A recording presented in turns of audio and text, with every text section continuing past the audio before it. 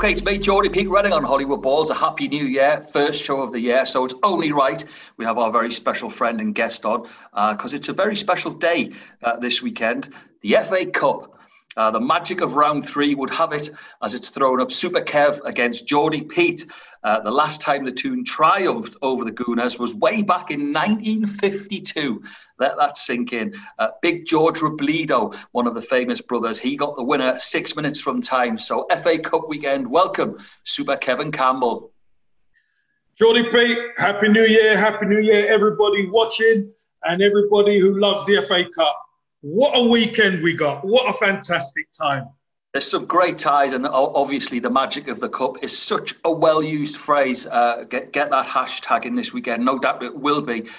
Fast forward to 2021 though, Kevin, but the FA Cup, it must bring back some happy memories for you. Actually, Pete, loads of memories when you think of the FA Cup. You know, my favourite FA Cup, I think we've done that before, was Arsenal against Manchester United in 1978-79 season. That was my favourite. Arsenal were 2-0 up and then Man United, Gordon McQueen scored, then Sammy McElroy. Then Arsenal went up the other end and Alan Sunderland scored. Got me out of the house, Pete. I ran out of the house. Me and my mates were celebrating, which was great. But, you know, as a player, to actually play in it and get to the final and win is actually really amazing. It still is. I still love this competition. And, well, it's the best club cup competition in the world, isn't it? So, yeah, you know, it's still fantastic for me. It is. And, you know, we know that football has changed.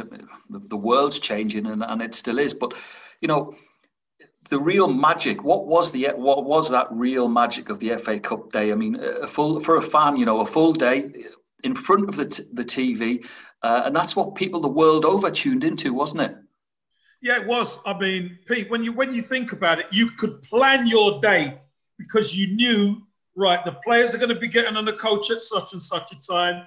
You're going to see all the build-up. You're going to see the wives getting on their coach. You're going to, you know, you could plan your day out perfectly. And it was something that everybody looked forward to, whether your team was in the final or not. Let's be honest. Yep. So that magic of the cup, because it goes all the way from grassroots and non-league, etc., all the way up to the final, you know, it still has that appeal for me, Pete. It really does.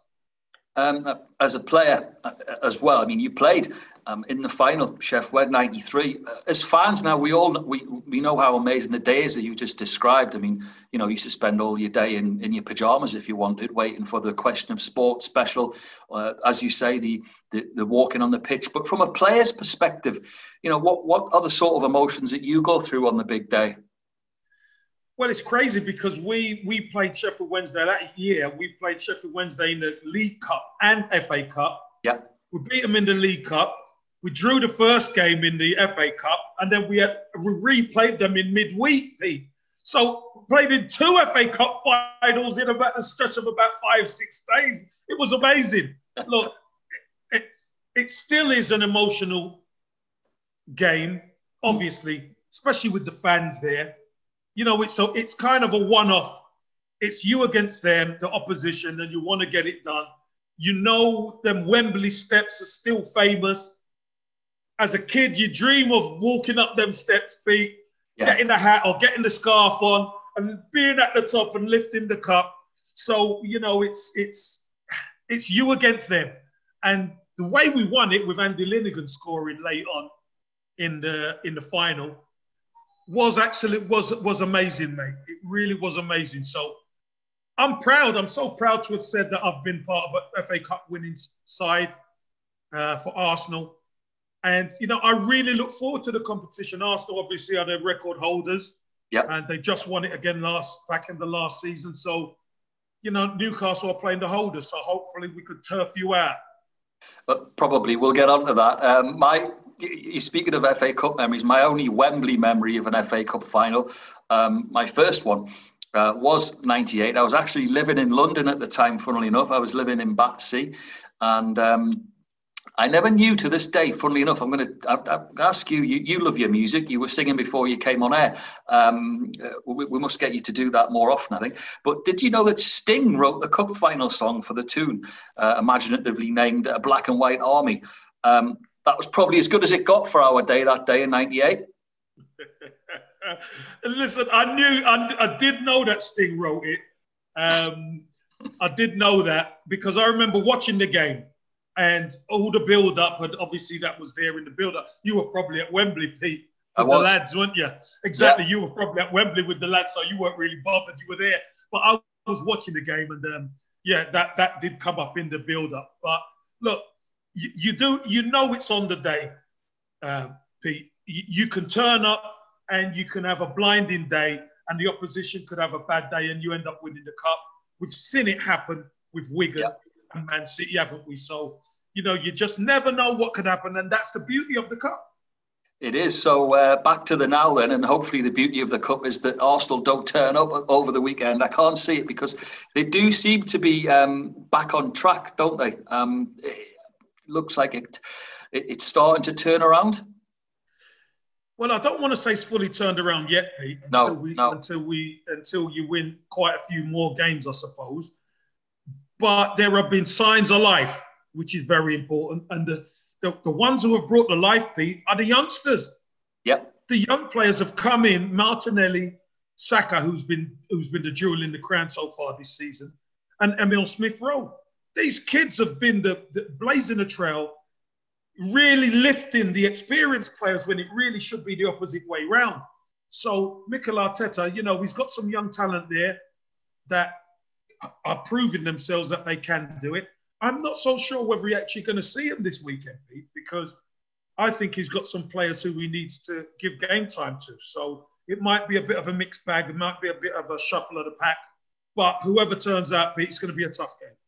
It'll be a tough game, and I said, funnily enough, one of our listeners, a big shout out to Andy Briggs, who's in Australia and watches us all the time. And he sent us a message yesterday, and it was a very good point. He said he hoped that Newcastle would do similar and maybe play some of the fringe players and the youngsters, because there's some exciting ones coming through.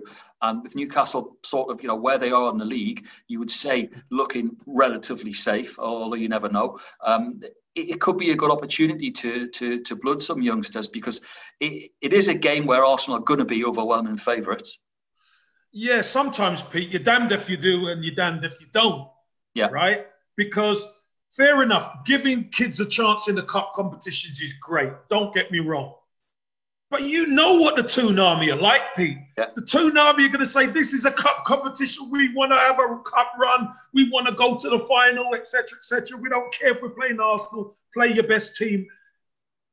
So, Steve Bruce is damned if he does and damned if he doesn't. So, listen, whatever he chooses to do is going to be the right decision. And, it's one of them, and it made the best team win. Okay, predictions then. Home win? Home win, mate, definitely. Okay, I'll go for a narrow, tough-fought home win. I think Newcastle will score, but I think Arsenal will just have too much firepower. And the dream will be over again in the third round as we move swiftly on. There's some other games that have stood out to us here at Hollywood Balls. One of your old clubs as well going along nicely. Everton played Rotherham. Now, I said at the start of the season, I was fascinated how well Everton were doing, and although that slipped away, they're still playing well. Do you think the Cup's a good avenue for them to get some glory? Yeah, I think that's really the main glory position. But I think look, Everton again. It's what Everton turn up, Pete. I'll be honest with you. Yeah, Everton, we've seen, can blow anybody away. We've seen that in the past few weeks. And then, they play West Ham at home and they're awful. And West Ham come away with a 1-0 win. But I expect them to beat Rotherham, I must say. I'm sure Rotherham are going to give it a right go. And no disrespect to them. Everton will be favourites. But, Everton, the cup competitions gives a team who aren't so consistent an opportunity to do something, because you really get up for these FA Cup games. It's a one-off, isn't it? You know, it is a cliche, but it could be their final. It's a big day against a big club at a famous old ground. Supporters or not, it's a great opportunity for the players of Rotherham. Listen, again, to take a scalp of a big boy, you usually see it in the FA Cup, don't you? This is where the big shots happen. And if Rotherham beat Everton, it wouldn't be such a big shot, but it would be a great shot in the arm for Rotherham as a football club. That's for sure. So, you know, you wish them well, but obviously I've got my blue hat on, haven't I? So I want Everton to win. And another hat you might have on, because this game stood out to me because it's, East Midlands. Leicester going very well, but they won't fancy that visit to Stoke. It's going to be a tough game. Stoke have been defending very well. I think the Stoke's problem has been scoring goals. They're finding that pretty difficult at the minute. So, again, it depends who Michael O'Neill. He's got to shuffle the pack. He's got to give some maybe fringe players a go, possibly. And Leicester will probably do the same. You know, it's well within Brendan Rodgers' rights to give some of the fringe players a game because they hardly ever get a chance to get a game. So, you know, to keep everybody sharp, this might be the time where they take a chance. But I think if Stoke are going to have any chance, they're going to have to be able to score maybe 1 or 2 goals, probably 2 goals against this Leicester side. And I think you hit the nail on the head there. Brendan Rodgers was bemoaning before the Newcastle game about how many games his players had to play. So I do expect there to be quite a few changes in that one. Manchester United, they're running out of cups, aren't they? They're at home to Watford. And again, you know, I probably put the mockers on them, but I really fancied them in the League Cup against City. I did fancy them, and of course they didn't show up. So it's becoming a bit of a habit for them in the Cup. So they've got to take this one seriously, haven't they, starting with Watford? Yeah, I think Man United have been unfortunate that Manchester City really started to hit a little bit of form. Yes. And, you know, they've that Kevin De Bruyne is something else, isn't he? You know, he's unbelievable. He's a world-class star. And they come up against a good City side who, you know what they're like. When they hit a bit of form, they can beat anybody. But I expect Manchester United to beat Watford. I know Watford ain't bad, but I expect Manchester United to have far too much firepower. Ollie, will he shuffle the pack? You could see him shuffling the pack, but, I mean, they've got such a big and strong squad. Huge. The quality doesn't diminish if he changes it. So I expect Manchester United to win this one. Okay, Crawley, great day for them in store. They've got Leeds United, who just can't stay out of the news at the moment. Everyone's got an opinion on Leeds United, haven't they? Should they be more, precarious in their play? Pragmatic's the word. Yeah, pragmatic. Everyone's using that with Leeds, or do they just keep going at it? I can see that they won't change for Crawley, I'm sure, but they should win that. But a game they might not fancy. Well, they're going to have to fancy it because Crawley are going to be up for it, Pete. You know that. But I expect Leeds to win this game. Look, Leeds have just come into the Premier League for probably nearly half a season now. They're used to playing teams that they're the big club. Yeah. And it may be at a lower division. So their attitude's going to be right. Bielsa, they usually have the right attitude, whichever game they go into. It doesn't always work out for them. And at the top division, we know you can turn up and the top boys can beat the brakes off you like, So I expect them to win, and I expect them to fight fire with fire because Crawley can have a right go. Just staying with Leeds just for a second, because next up in the Hollywood Bowl studio after you, we've got Tony DeRigo, and we're going to be talking about Leeds. What's your take on them? I like the way they play. Listen, it's not for everybody because you leave yourself open to when you're playing against some of these top sides, the quality side, they really can open you up, Pete, and you could be on the end of some wrong score lines. Yeah. But the key, whether we like it or not, the key is to stay in the Premier League. And you've got to win games to stay in the Premier League. And if we're honest with it, Leeds are winning games. They are going out and winning games. The attitude is right. They're going out to try and win every game. And sometimes it's not going to work out. But the attitude and the way the club is built by Bielsa, I think it's a breath of fresh air. I really do. I think he's good. But they will be on the end of some wrong ones. Yeah, definitely. Speaking of wrong ones, for you, Marine versus Spurs. Come on, Marine, come on! Now, listen, what a day. Now, this epitomises the FA Cup. There's a window cleaner playing. There's a pub landlord at centre-half against Jose's boys. What a day for them. Again, this is what the FA Cup's all about. It's about a giant killing. I've been part of a giant killing, Pete, against Wrexham for Arsenal. And it's not nice, let me tell you.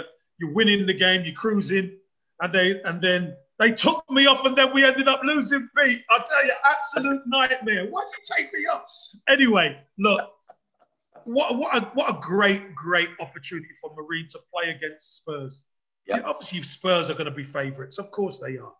And will Jose Mourinho, will he shuffle the pack? He probably will do, because he can afford to. They've just got to a final midweek, and he can rest some players. So he might shuffle the pack, and it might just give Marine a little light that, you know, they can get a result. But this is what the FA Cup's all about, you know, the David against Goliath.